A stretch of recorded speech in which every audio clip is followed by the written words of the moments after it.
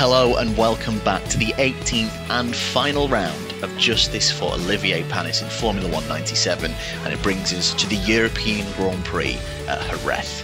Jerez opened in December 1985 and hosted 5 Spanish Grand Prix from 1986 through to 1990, and then a further 2 European Grand Prix, one in 1994 and the other, this one, in 1997, and it would be the last time Jerez hosted a Formula One Grand Prix. However, it remains a popular testing venue.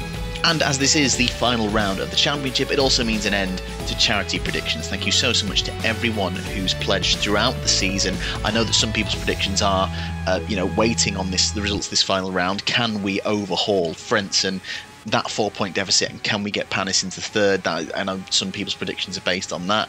But regardless, thank you so much. And I can reveal to you the charity I've picked. Now, I mentioned back at the French Grand Prix that it was going to be a charity relating to helping Ukrainian refugees, and the charity I've picked is British Ukrainian Aid. It was founded in 2014 by 2 people, Dr. Tetiana Vovnyanko and Natalia Ravliuk, and it is a grassroots charity. Everyone who works for the charity does so on a volunteer basis outside of their day jobs. And to read from their website, the charity supports people suffering from the war and humanitarian crisis in Ukraine by aligning UK and Ukrainian efforts. And since the full-scale invasion in February 2022, their main focus has been providing essential medical aid to Ukraine. I've set up a Just Giving page, the link to which is in the description, so if you have pledged and are still able to donate, please do so there. That means your donation goes directly to the charity, and also I believe we get gift aid on those, so that's an extra 25% I think on your donations via Just Giving. There's also a link to the charity's website on that page if you want to find out a bit more about them. Like I said, I picked them because, grassroots charity, volunteers, they've been well established since 2014, so it seemed like a good choice to know that, the donation was going to the right place and it would end up with the right people. Like I said, this charity predictions has become a little side quest of these videos, but it's a really nice thing to do, and I appreciate everyone's support, so thank you very, very much. Whatever we raise, I'm going to top up to the pot as well, and I'll let you know exactly how much we raised at the start of next season. Now, as I've done all season, I'm going to talk a little bit about what really happened at the real 1997 European Grand Prix race weekend. I think you all know very well what happened this weekend. But just in case, it was a famous qualifying session as, with the title on the line, 3 cars registered the exact same time for pole position. Villeneuve, Schumacher, Frentzen. And they were eventually ordered in whoever set the time first. So Villeneuve took pole, the decisive qualifying session. It's just incredible, the fact that even 2 would do it, being the 2 championship contenders as well, but throw in just a third, Frentzen as well. Damon Hill qualified a very respectable 4th, just 500ths down off the time of the top 3. This is incredible considering where they started the season, where he couldn't even get to the beginning of the race. Panis ended the season by qualifying 9th in a Benetton sandwich, and to be honest, I am going to make that our target for the final race of the season, but from practice, and what I know the estimated pole time to be, we're pretty quick. I'm whispering it because, to be honest with you, this is usually when the car blows up. Now, as has been the case throughout the season, there is a hefty gap between the real pole time and the game target, but today, that's because there's a difference in the layout that was used and the layout in the game. More on that in a second, but as you can see, 1:13 the top end target, I'm at 1:13.2 and we're about to go quicker as we fire through Expo 92, lovely elevation change through there, brake early for Michelin and just get on the throttle early and the next 2 corners are flat. Keep an eye out, by the way, in the background throughout the race for the giant Coke bottle. It has no significance on how well we perform, but it is a giant Coke bottle. Need I say more? End of Sector 1, we head down this long straight and towards the infamous hairpin where you know what happened. And this hairpin is actually called Dry Sack. Do with that what you will.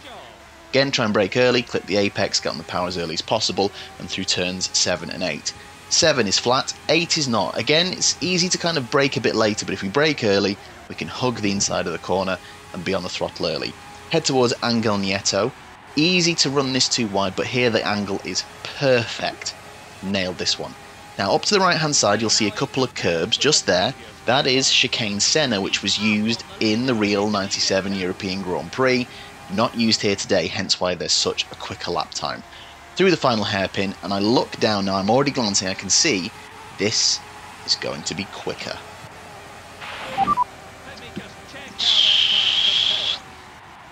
Oh, that's surely, that might be pole. Yeah. I was really quick. I felt I was really quick. Could it be pole number 4 for Olivier Panis? What a way, by 0.8 of a second from Schumacher. Fisichella 3rd, Villeneuve 4th. Frentzen is not even in the top 6. Where is he? Nakano 7th, lad.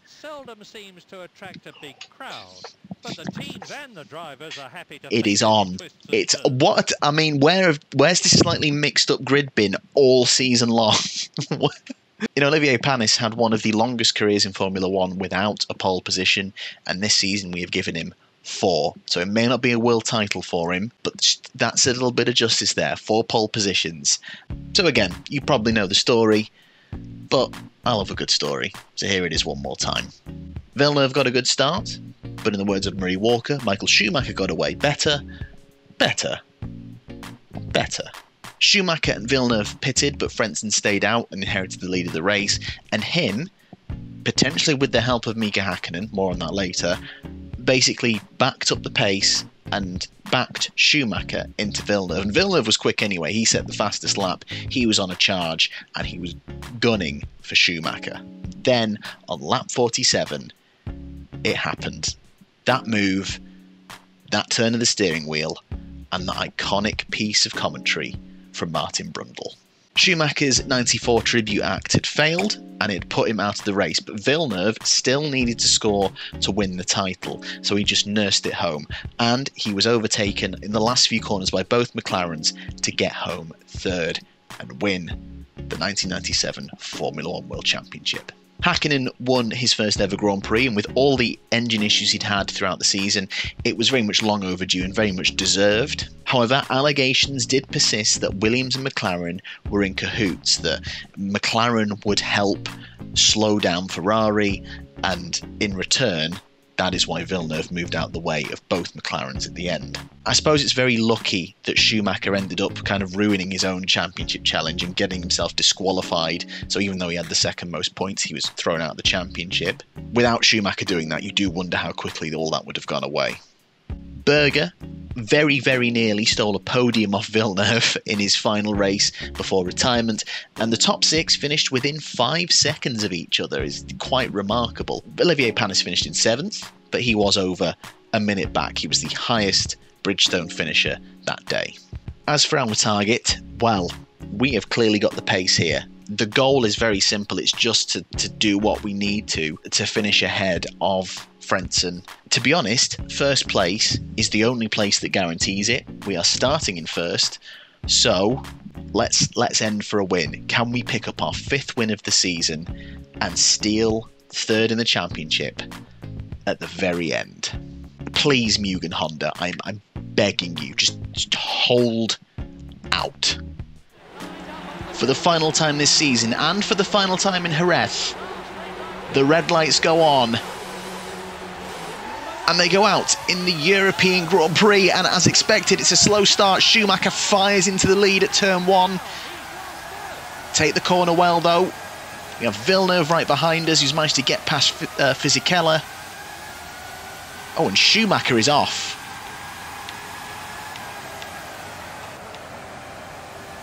Well, he seemed to gain a load of time through that little section. And surely down the straight we can maybe make a move at the exact place Villeneuve did. Oh, but we stepped out of the slipstream a bit too early and our speed advantage disappeared. So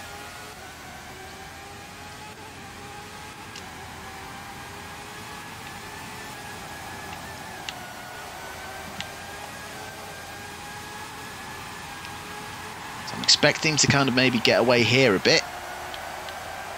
Not too bad. Not too bad compared to how some of those corners have gone throughout this season. Now, come on, can we get the run up to the final hairpin, maybe? No, we are not quicker than these guys in any of the places I thought we'd be. So Villeneuve behind us. What's the gap going to be as we head over the line? Oof, he flies away. Right, come on.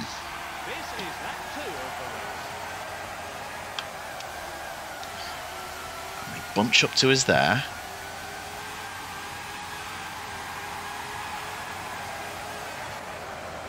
It does seem to be around this corner that we can take flat and they can't, and we just gain a lot of time.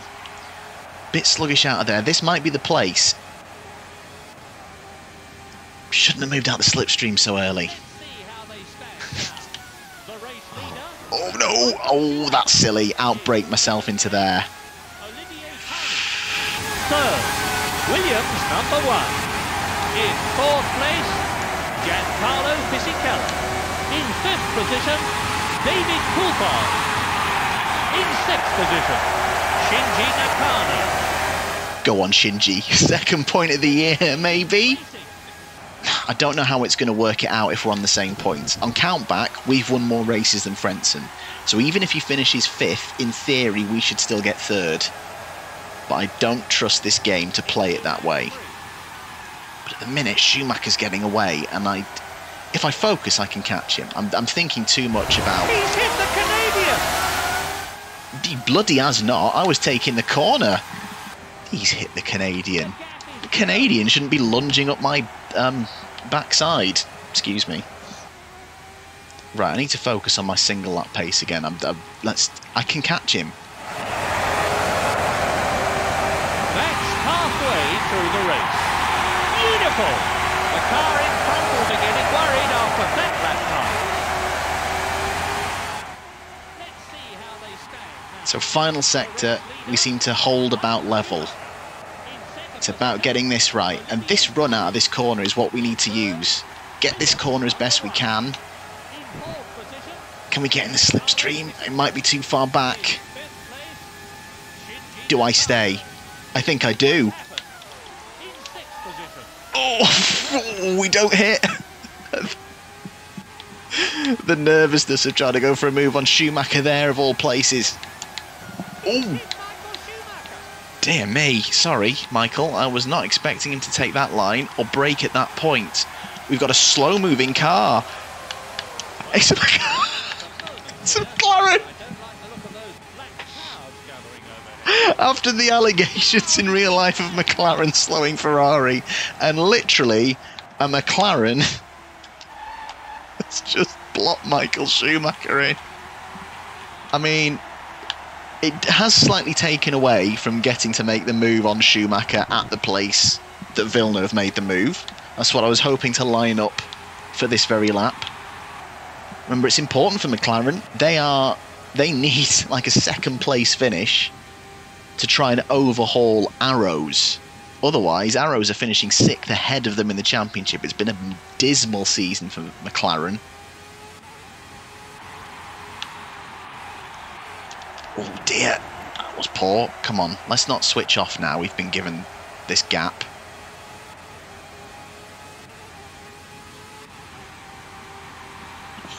Schumacher takes almost a second and a half out of us. Right, come on, switch back on now.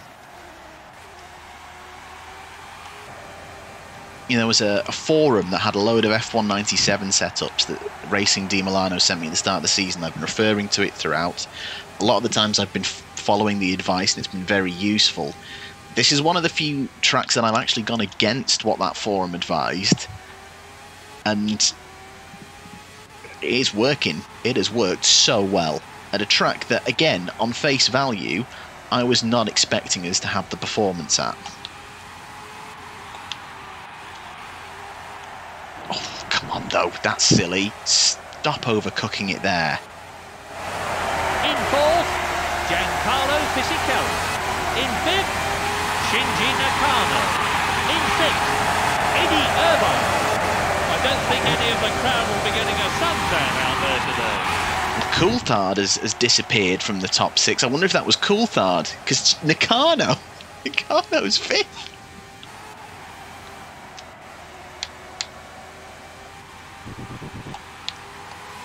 Another back marker, a slow-moving arrows.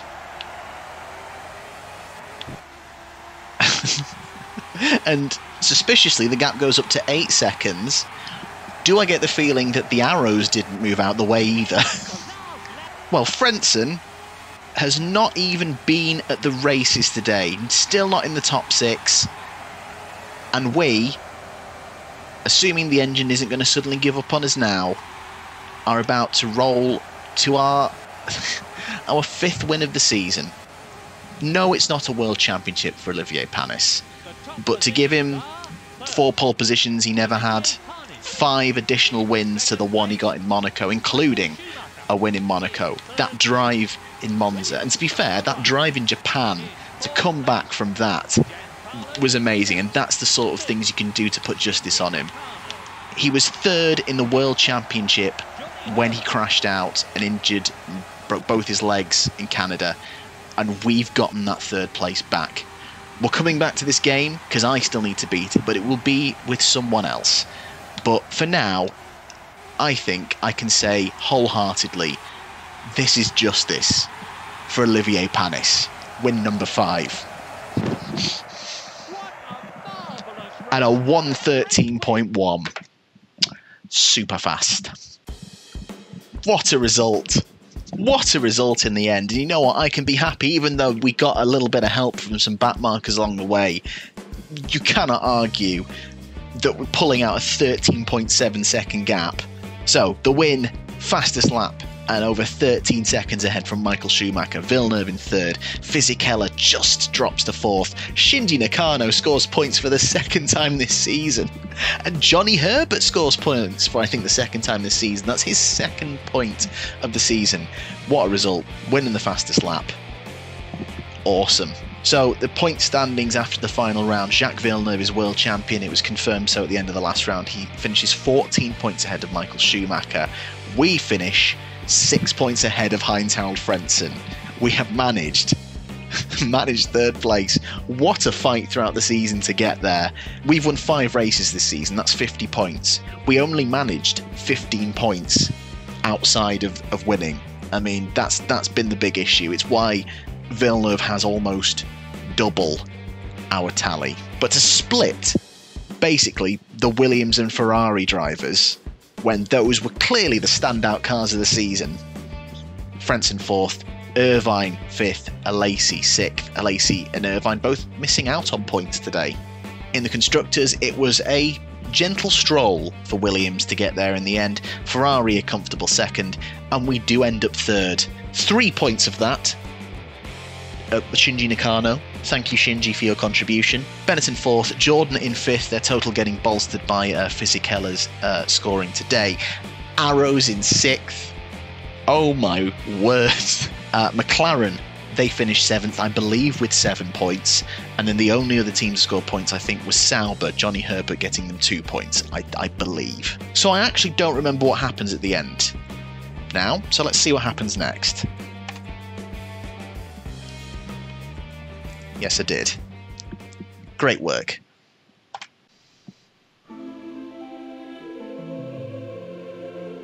Coming 3rd in the championship is such an achievement, something only the very best drivers in the world can claim to have done. It's only a matter of time, I think, before we see him take the Grand Prix crown. That's a lovely touch. I love that. That's awesome. So I would say we've done Olivier Panis justice there. Because the thing is, no matter what happened in 1997, he thought he was in a good place with Prost. And I don't think he was even necessarily looking to be snapped up by someone else. And Peugeot seemed to have a decent engine. He didn't realise that when the regs changed, he would be with a team that just sink them all the way to the bottom.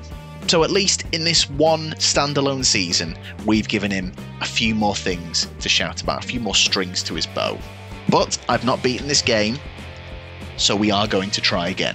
There is going to be a change of driver. I always want to try and avoid being with, say, the top 2 teams of any given season, because I think that might be too easy. So we go outside of Williams and Ferrari. We need to break out the big guns. Oh yeah, he's coming back. Justice for Jean Alesi returns in Formula 197 very, very soon, and I cannot wait to get started, and I cannot wait to complete the season in under a calendar year, because damn, that took a long time. But F198 fans, don't worry, I'm going to overlap the seasons. I'm not going to wait. We are going to go into F198 as well very soon. We're going to do another upfront revisit and just remind ourselves exactly the sort of monstrosity that we're dealing with. And thank you so much for your support throughout this season. It's been a pleasure. And again, thank you to everyone who's pledged from the charity predictions. Remember that Just Giving link for British Ukrainian aid is in the description. Please give what you can. And yeah, thank you so much. It's been such a joy. I'm glad we got third in the end. It was a tough pill to swallow that we wouldn't be part of the championship fight early on. When we refocused and got into that fight with Frentzen towards the end, I've enjoyed this season. It's been good. Thank you very much for watching, and I will hopefully see you very, very soon.